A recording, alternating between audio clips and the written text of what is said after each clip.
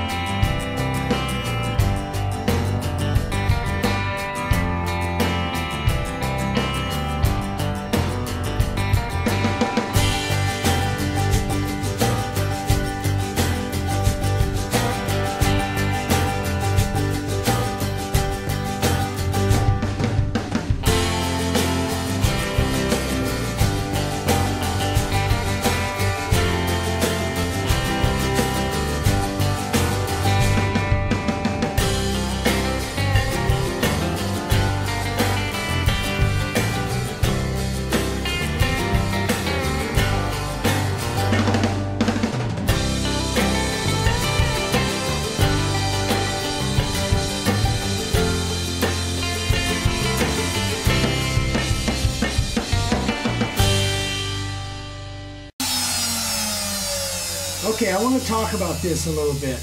On this particular one, you'll notice that the middle of the G, the middle of the S are gone.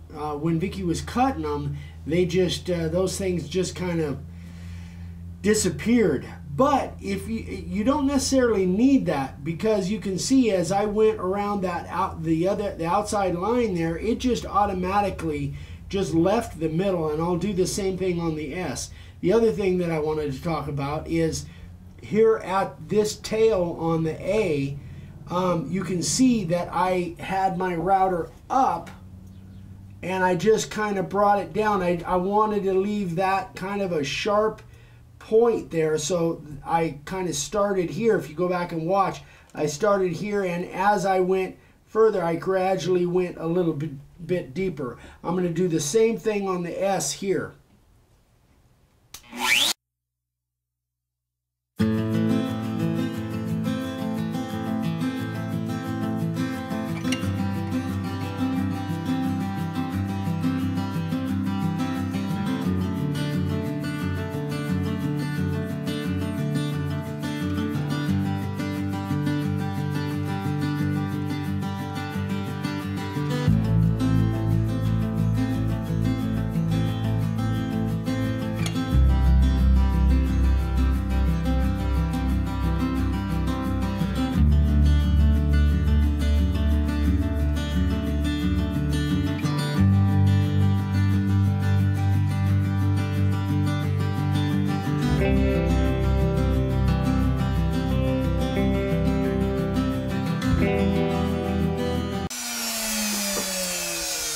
So I did the same kind of thing here on the tail on the K, and in here a little bit. Anytime I've got a real kind of a sharp point like that, I like to kind of lift the router out with that point and give it kind of a sharp point there.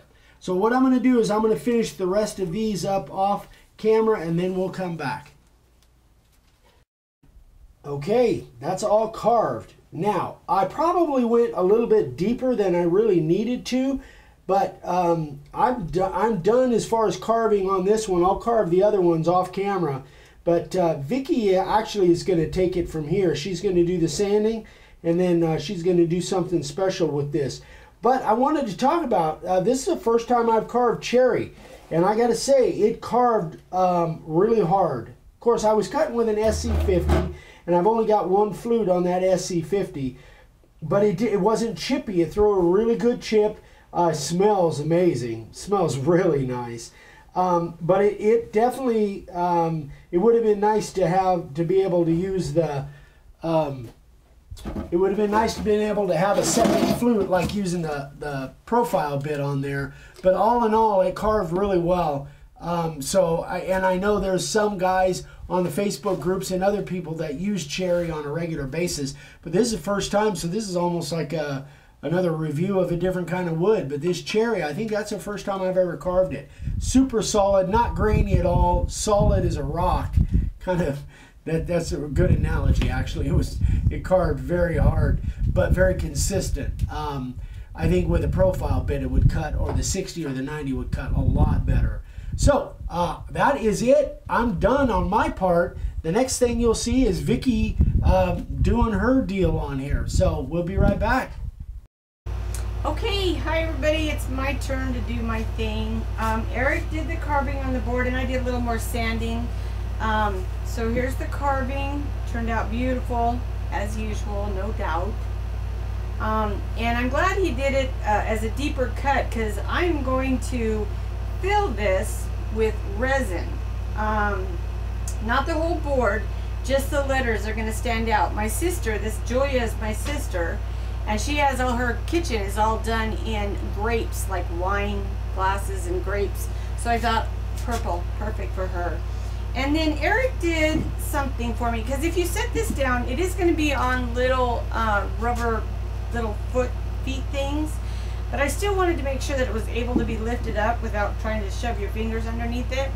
So Eric cut this back here at like a 45-degree angle, and then we beveled the front. He beveled the front. I don't bevel.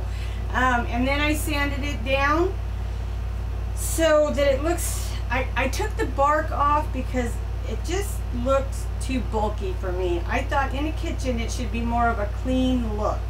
So what you're going to see now is resin. So I've made the purple resin, and if you just breathe on it, it takes out the bubbles. I missed that. I was down too low. Do that again. No, I'm not gonna. Come on, do it again. All right, there you go. So see, but it takes all the bubbles out of it.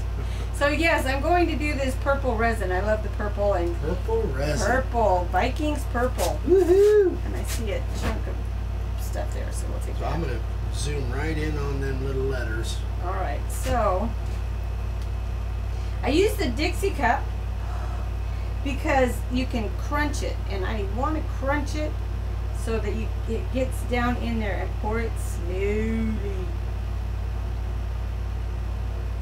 This kind of comes into that whole patience thing that I'm not real good at. So now, what about, I'm sure there's somebody's going to ask about resin on something that's going to have food. Right. I was worried about that, the food safety thing. And I've seen several videos where people say, you know, that it's food safe. So I contacted Art Resin by email, and they sent me an email that says it is food safe. And then they sent me a whole bunch of stuff. The FDA report that they got, because this resin doesn't have the VOCs. VOCs. There you go. Those things. That other the smelly stuff. The what? The smelly stuff. The smelly stuff that other resins have. It is food safe.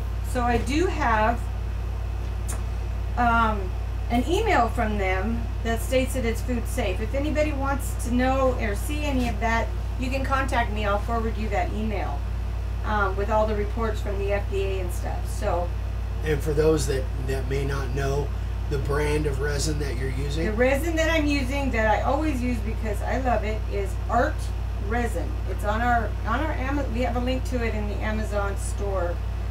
It's Art Resin, ARTRESIN, just like it sounds. Wow. So what's the plan here when this stuff dries? So when this dries, we're going to try not to make a huge mess. So once Too late. So once this dries, I'm going to sand it all down again. And then it's got a lot of sanding that needs to be done. I've just kind of done my cleanup sand. I haven't really done any of the finished sand. So I'm going to do sanding. I'm going to use I think I used the 40 grit just to kind of shape it to what I wanted. Then I'm going to use, probably go to 80, 120, 200, 400, up to 1,000 if I need to. So once I get a good finished sand on it, I'm going to use the Howard's Butcher Block oil. Howard's, what is that? It's Howard's Butcher Block oil. And I'm going to put the oil on it, I don't know, probably 3 or 4 times. Rub it in, let it set, and then I'll wipe that off, kind of buff it. And then I will use the conditioner, the Butcher Block conditioner, which has beeswax in it. And just like I did on the polenta table. And I'm going to poke this in here, make sure it goes down all the way. I want to make sure all those little grooves are full. And there's no trapped air bubbles right, in there. Right, see, like there was a big trapped air bubble. Yeah, see, that makes sense. Good thinking. And then I'll use the heat gun to get the bubbles out. Because it is creating some bubbles. So I'm going to make one of these for each of my sisters, and then for my girls. Don't tell the girls, it's a secret. Christmas presents, remember? And then, heck, I might even make me one. So. And again, this is cherry, right? Cherry wood. This is cherry, and it is hard. I know Eric said it was solid, really solid when he carved it. So I'm gonna. That's gonna look really cool. That's gonna look nice. Gosh, you sure you made enough?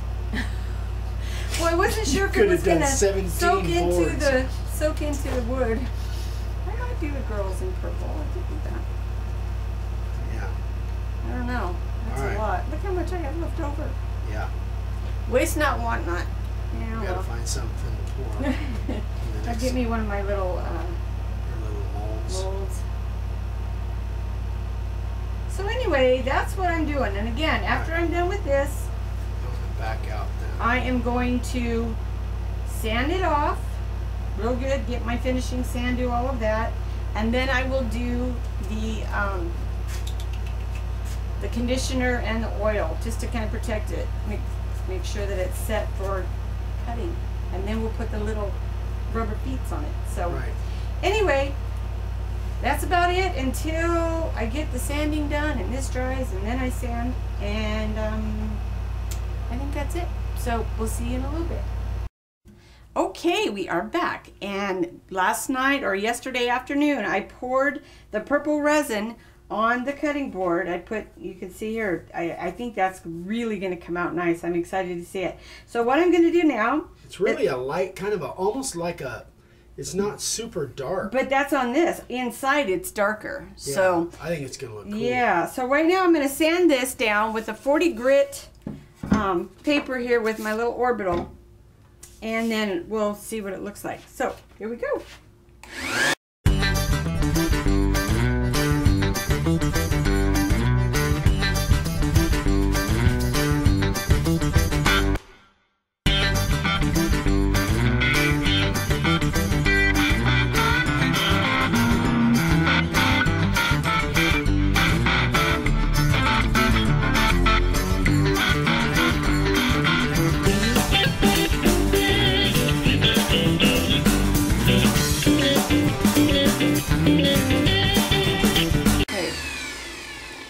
So there we go. Oh, that's gonna look awesome. It's very scratch right now. Okay, so there we go. I think that's gonna look really good. So what I'm gonna do now is I've got a bunch of that sanding to do my finish sand on it, and then we'll come back and we'll finish it with the finishing oil and finishing conditioner. So we will be right back. Okay, you're on. Here we go. Okay, thank you. Okay, payback. Okay, so I got my board all sanded down to my finished sand. I've got it sanded down to about a 800. I think 800 grit was the last one I used. I went from a 40 to an 80 to a 120 to a 240, blah, blah, blah, blah, all the way up, whatever it was. So now what I'm going to do is I'm going to use, this is what I used on the polenta board that I used. Oh, hang on. That I made. It's the Howard's Butcher Block Conditioner. This has beeswax and conditioning oils. So it's made from mineral oil, stabilized with vitamin E, beeswax, and carnauba wax. So this worked really well on my brother-in-law's polenta board. Hello. It shot across the room. It did. Sorry about that. You had a little pressure inside. Yeah, from I had in to the sun. set it. It says to set, get it, use it warm. That way the oil and the wax kind of mix and blend, shake it up. So here we go. Let's do it. This is the fun part. Watching the grain come alive. Yeah. So what you do is when you use this, probably could be a little bit warmer even. You got to rub this in really good and then let it set for a few minutes and then reapply it and then let it set for about 20 minutes and then, look at that, oh my gosh. And then you buff it off. And then throughout this little board's life, it will need to be retreated just to keep it pretty. Yeah. So anyway, I'm going to do this real quick. I'll go back over it again. I want to put some really good in there. There we go. Nice. I know I use probably more than the average person, but nobody ever said I was normal. So this is the side I'm really anxious to put it on, and I'll put it here so you can zoom on it. Well, my table's not level, but that's all right. I probably use really doesn't need to be way more in this sense like it does when you're pouring resin. No, so look at that purple.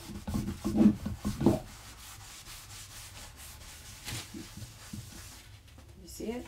Wow, that is a beautiful grain. So this, I'll put it on, gosh, probably 3 or 4 times at least. And then, gosh darn it. And then send instructions with my sister. This is the other sister. The polenta board belonged to my brother-in-law from my little sister. This is my big sister. She's 11 months older than me. And I was thinking, her name is Julia, but all her life we have called her Yaya. So I should have put Yaya's Kitchen. But coulda, shoulda, woulda. So there you have it. And again, I will put, gosh, I don't know, 3, 4, 5 coats on this. Yeah. Let it so set. Go ahead and let me. Let it set, and then buff it in between coats. And that first coat I use more because that really soaks in. The second, third, fourth coats, you don't have to use near as much. But anyway, so that's it. Now I have. I hope the camera does it justice. Now man, that's gorgeous. Now I have 3 more to make. So this is a great idea, and actually it's pretty inexpensive for Christmas gifts. I think the board, I only paid like $55 for the board down here from a local guy. Split it up into 4 pieces. Biggest part of it was actually, sanding and stuff like that, but that's pretty fun, I have to admit. I enjoy that. You did some research, and they said that a lot of cutting boards are made out of this cherry. Yes, it's got to be a hard board, and I saw many of them that were cherry. That's why I got the cherry. Actually, I wanted walnut, but I'm really glad I got the cherry. That's gorgeous. So anyway, guys, I hope you like this. If you have any questions, feel free to send me an email. I was going to say give me a call. You can call here too. But send me an email. Like I said, I have that email that Art Resin sent me about the food safety FDA food safety things that they have. So if you want that, let me know and I'll forward you that email. And I think that's it. I hope you like it. Give us a thumbs up. What's your email in case they don't have My it? email is Vicki with DaveSigns@gmail.com. That's VICKIWITHDAVESIGNS@gmail.com. So, if you have any other questions, email Eric at makawoodssign.com. Any questions about anything, just let us know. Please don't leave the Eric doesn't look at Facebook for questions and pictures and stuff, so don't send them through Facebook. Send them through his email. That's the best way. He checks his email 500 times a day. Do you want to remind him about shipping on Thursday? Yes, Thursday. Let's see, what day? That's It'd be the 4th. The 4th through the 8th, I believe. We will not be shipping. Eric and I have to go to California. My cousin passed away, and my mom is not well, but all is good. So we're all in God's hands. So anyway, so no mail will be going out Thursday through Monday. Of course, Monday's a holiday. Sunday's not a mail day. So that's it. I hope you guys have a fantastic week. And we're out. Bye-bye.